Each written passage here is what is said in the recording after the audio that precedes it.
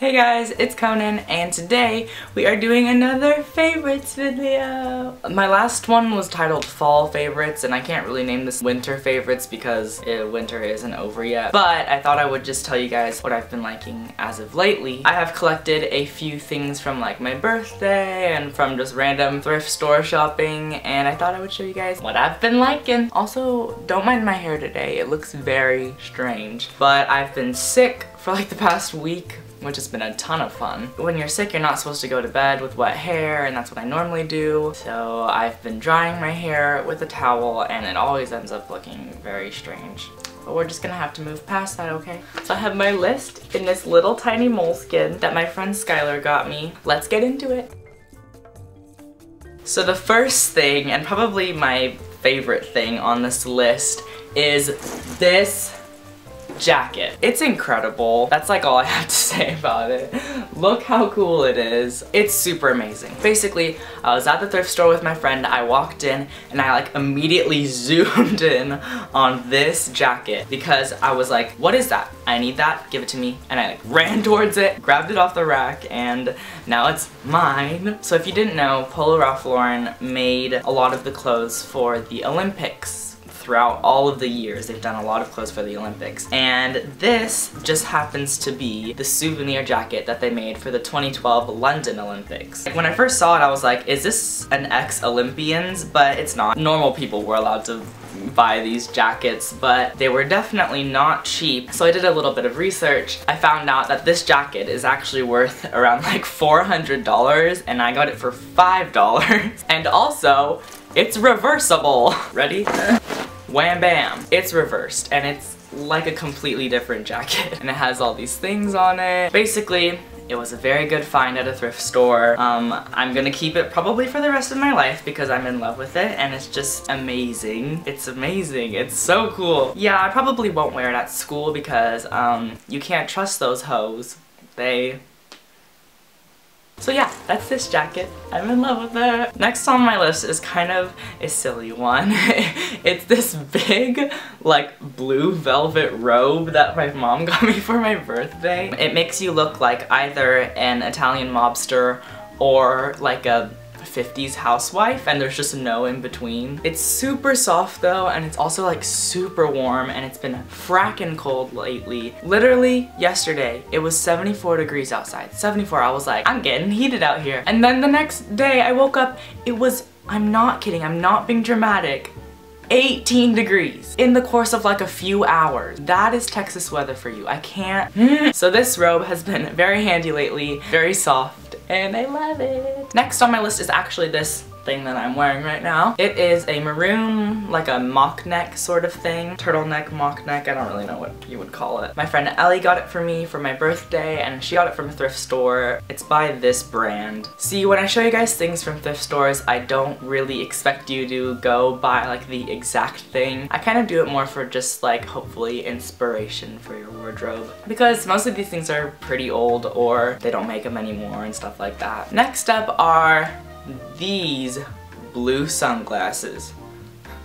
These sunglasses make me look so vintage. I love them. They've drawn a lot of attention while grocery shopping. A lot of old men and old ladies being like, I had a pair just like that when I was younger. And I'll be like, really? But I really like them. They're super, super cool. They are from Direct. They are the Cupertino frames, which actually are just like normal glasses. But on the website, they have like the option to put a tint over normal glasses. And so these are Cupertino, like normal eyeglasses, not sunglasses, that I put a blue tint over, and they're super neat. This isn't sponsored, but if you use this code, you can get 10% off your order. And also right now it's like the holiday season, so I think they have like a ton of things for sale. So if you're looking for new glasses, Direct. Next up is the beautiful, beautiful music list that I have going on. It has been a good month for new music for Conan, and I've been trying to find like new people who maybe you haven't heard of yet. First on my list is this girl named Maggie Rogers. Basically, Maggie Rogers is a very new artist. She only has 2 songs out right now, but she has been the soundtrack for like most of the past month, and that's saying a lot because she only has 2 songs. So basically, I've just been playing 2 songs over and over and over. Her song, Alas Alaska is probably the most popular because a video of Pharrell Williams reacting to it got really viral, and so that kind of was what ended up getting her signed. But my favorite song of hers is a song called Dog Years, and it's super cute. If you listen to the lyrics, it's basically saying that she counts her time in dog years, so every single second that she lives is worth more. You know, that's just so cute. It just makes me want to cry. I think that's adorable. She's super cool. She has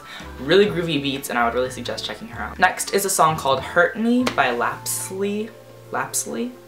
It's kind of hard to say, but the chorus is super cool. I love the lyrics of the chorus. It's just cool. Like, I wish I had written this song. It's cool. Next, if you haven't listened to A Seat at the Table by Solange Knowles, I really would suggest it. My favorite song is Cranes in the Sky, which is kind of the one that's picking up a lot of attention. But it's so good, and every single time it plays in Starbucks, I sing along and everybody just looks at me, but I can't help it because it's so good. The whole album is actually beautiful. If you haven't listened to it, listen to it. My hair looks so weird. That's okay. Next is a song that's kind of older. It's a song called Bridges by Broods. Anybody who is a Troye Sivan fan, you're gonna love this song. Also, Broods did the vocals for Ease, and that song is so good too. So basically, if you like Troye Sivan, you'll probably like this song. And the music video is also super pretty. I would suggest watching it with the music video because I'm an extremely visual person, and the music video I feel like perfectly matches the song, which normally isn't the case. It's beautiful. Next, I thought I would mention, just because it's been something I've been listening to a lot lately, it's Blonde by Frank Ocean. I am a huge Frank Ocean fan. Me and my friend Summer listened to so much Frank Ocean all the time, and when this album came out, we kind of pooped our pants. But super good. Just give it a listen. Even if you don't like Frank Ocean's old stuff, just try it out because it's so groovy. Next is Lifestyle, which I only have one thing under, and it is reading. That's all I wrote. Because the year has been kind of winding down and I had less work at the end of the year, I was reading a lot because I was super stressed out about other things. I didn't want to read like something that was hard to read, I guess. So I ended up rereading the series that I read when I was actually in elementary school. It is The Series of Unfortunate Events by Lemony Snicket. They're just super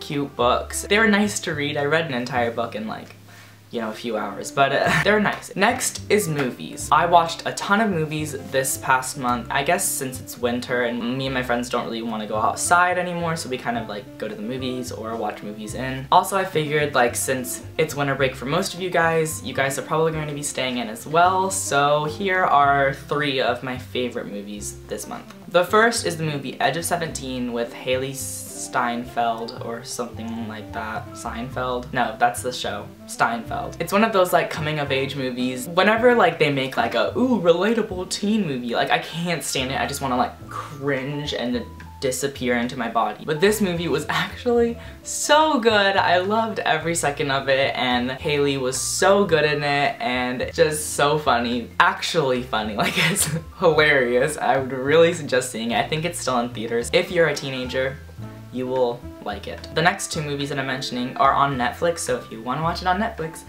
they are there for you. The first is a movie called The Imitation Game, and it has Benedict Cumberbatch in it. It's pretty sad actually at the end. It's really heartbreaking, but the whole movie is super interesting. It's basically about this genius mathematician who invented computers. I'm not gonna spoil anything. It's super good, but if you don't like sad movies, I maybe wouldn't suggest watching it. But the whole movie isn't sad, it's just towards like the very end. It's actually like infuriating. It makes me so mad, but it was so good. Next is a movie called Little Boy. If you guys don't know, Little Boy is the atomic bomb that ended the World War. And this movie is super beautiful cinematically. It's about this little boy in a town who is kind of like bullied a lot, but the whole town is dealing with, you know, extreme racism towards the Japanese people. And there's this one guy who is Japanese who lives in the town, and basically the little boy who is bullied a lot befriends the Japanese guy, even though the little boy was raised to be very racist towards Japanese people. And it's just this really beautiful, cute story about how they become friends and overcome their differences. It's filmed